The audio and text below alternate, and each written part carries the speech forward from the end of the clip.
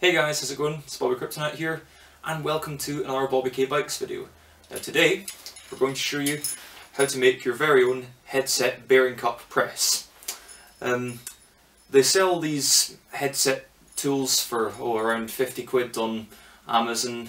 They're very expensive tools, and if you don't do a lot of rebuilds, they're probably not worth it. Maybe I should invest in one, but when I was doing the Falcon, I made one of these, and it did a wonderful job.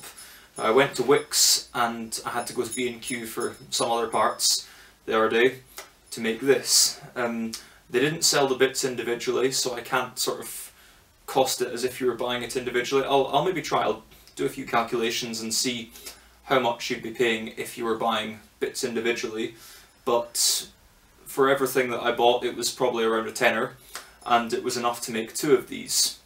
Now, I'll show you what you'll need laid out on a work surface. Now, you're going to need a piece of threaded rod, some nuts, some washers, and some big flat washers.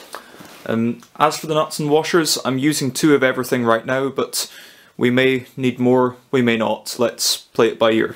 So, what you need to do is slide a washer, a big washer, on each end. Then a little washer, also on each end. Then a nut, as you guessed it, on each end. Very often with a headset there will be one thin cup and one fat cup.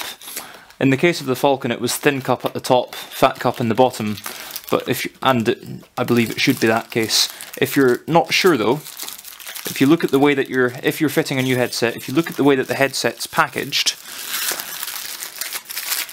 you'll see which ought to be top and which ought to be bottom. Now, here's all the nuts up here, which is where the stem attaches.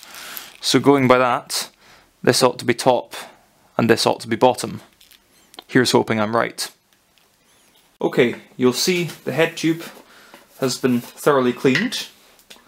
Now, what you should do is just put a slight amount of grease around the inside surface just to help those new cups slide in a bit more easily.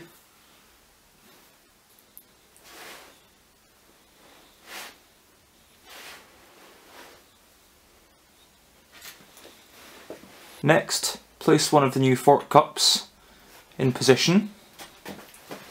Now take the tool that we made earlier, having removed the nuts and washers from just one end, and put it through.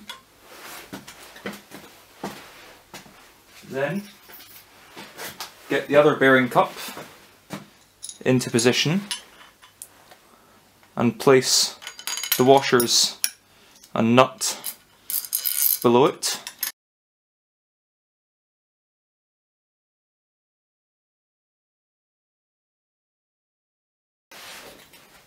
And tighten up until both cups are sitting in place nicely.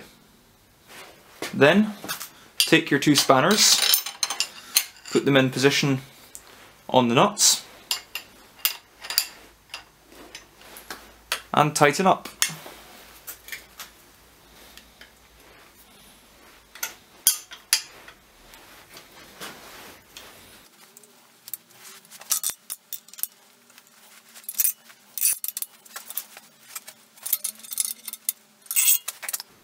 And there we are. New headset cups just about installed. Don't do things too tightly, but check clearance periodically. So there you are.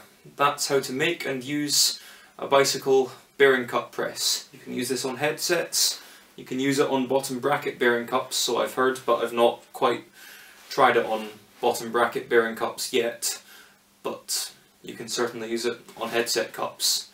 I'll maybe post the cost of making one of these tools in terms of individual parts in the description below. So I hope you've enjoyed this video and that you've learned something from it. If you did, please give the video a like, follow me on Twitter, like the Facebook page for this channel, and I'll see you in the next video. Tatty bye!